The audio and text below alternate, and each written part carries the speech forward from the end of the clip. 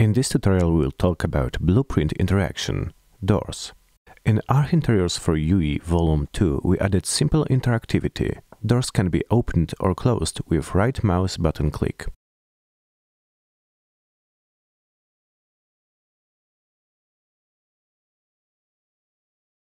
Of course, the blueprint is highly customizable.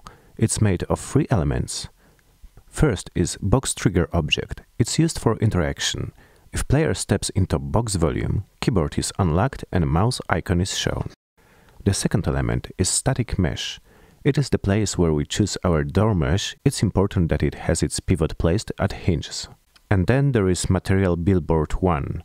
Here we add and configure the icon, which will indicate player what kind of interaction is allowed. Each of these elements has its associated nodes in event graph. This part of graph is responsible for collision with a trigger object. If the player walks into box trigger volume, on component begin overlap, keyboard and mouse are unlocked, it's enable input, and our icon becomes visible, set visibility. After leaving the box, volume keyboard is locked again and icon becomes invisible. The part of graph below is responsible for handling the door. Even begin play, this node will be always executed when you will start a game or walk through. Here we set rest position for doors. They are closed and player needs to open them to pass to other room. Then, when player walks into box and after clicking right mouse button, we can execute an event. It is based on flip-flop node.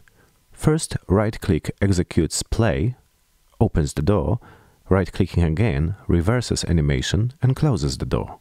The animation graph is a simple flow track, is used to set interpolation between keyframes. It's linear in this case, which means that the speed of animation is constant. Our animation is 1 second long. You can set duration of the animation in the length box above the graph.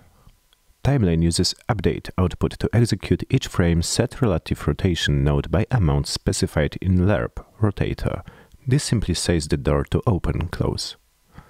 The last part is used to move our icon to the other side of door, so when we walk into the room, we can still see it. Values for lerps are relative to actual blueprint position rotation. We could use matinee animation instead of these nodes, but this way it's a bit easier to exchange nodes and build upon a more complicated blueprints. Last thing worth to mention is construction script, which is executed always when we create or move our door blueprint. It just sets the door in open position. Other way we could get black borders after baking light.